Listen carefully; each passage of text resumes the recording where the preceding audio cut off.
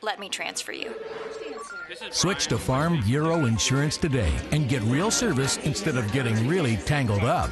For auto, home, life, and health, get the membership advantage. Get Farm Bureau Insurance.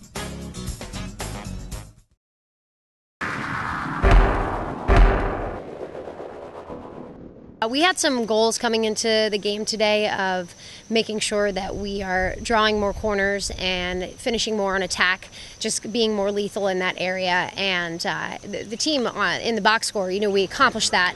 But I think, credited to Georgetown's just excellent goalkeeping and just gritty, just standoff defense that, we weren't able to put the game away how we wanted to today. And so I think the team is definitely going to learn and take away that we've got to be more adaptable to the styles of play that we come up against, and find a way to make the new game plan that we put in maybe at halftime work for us. We definitely had a lot of attacking momentum. Unfortunately, we weren't able to put as many goals in, but we did. Forwards did a great job at throwing the ball down to the end line, and running onto it. We had a lot of good space balls to sort of build our way up into the circle.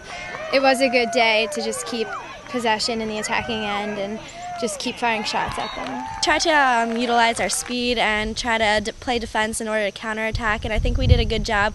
We didn't convert the way we wanted to, but I think we did a pretty good job converting, getting our corners and just counterattacking play, passing the ball into space, moving onto it, and we did have a lot of opportunities.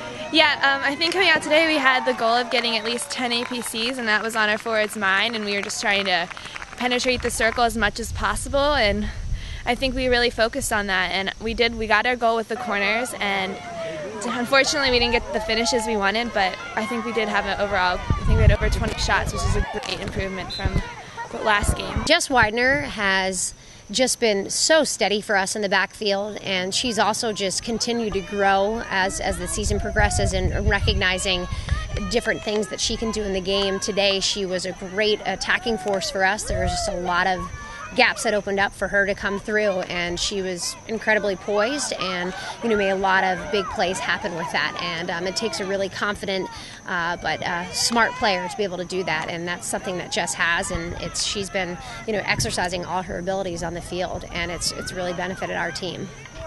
Jess Widener had a few moments where she was able to carry the ball into the circle, which is really great.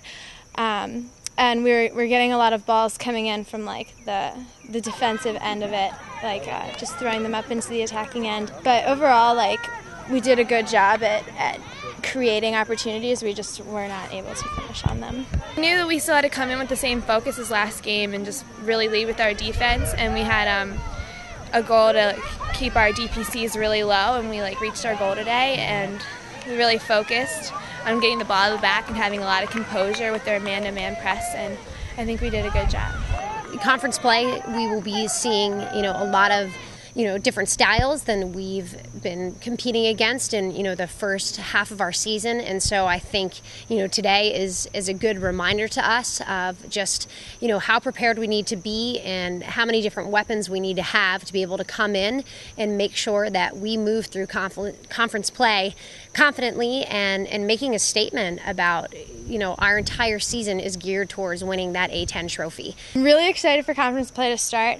We start off with St. Louis, which will be a great game, but it's always fun just to get into the Atlantic 10 and start playing, because we're ultimately preparing for that now. And so when we finally get into A10 play, it's great just to throw everything out there and really go for it, because we're definitely fighting for that trophy and we want to bring it back this year.